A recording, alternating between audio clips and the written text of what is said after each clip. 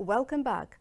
The International Organization of Migration said that displacement in Yemen has decreased. According to the organization, such decrease is attributed to the United Nations brokered truce. The following report has more.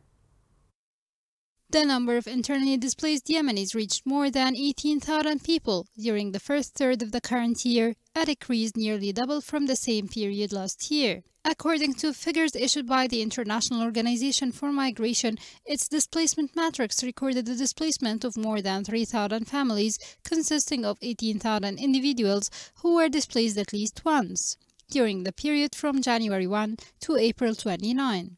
The figures recorded for the number of displaced persons in the first 4 months of the year represent a decline of about 85% compared to the same period last year, specifically between January 1 and April 30, which witnessed the displacement of more than 5,000 families consisting of 33,000 individuals. The reason for the decrease in the number of displaced persons during the current year can be attributed to the effects of the UN truce, which, although it ended on the 2nd of last October, the parties to the conflict continued to abide by its provisions, especially the lack of military escalation. Marib Governorate witnessed the highest displacement cases during the first third of this year, as it recorded the displacement of 611 families, especially from Harib district, which witnessed Houthi attacks in a number of its villages and regions, which prompted dozens of families to flee. The Governorate of Taiz came second with a displacement of 585 families, followed by Shabwa with 333 families,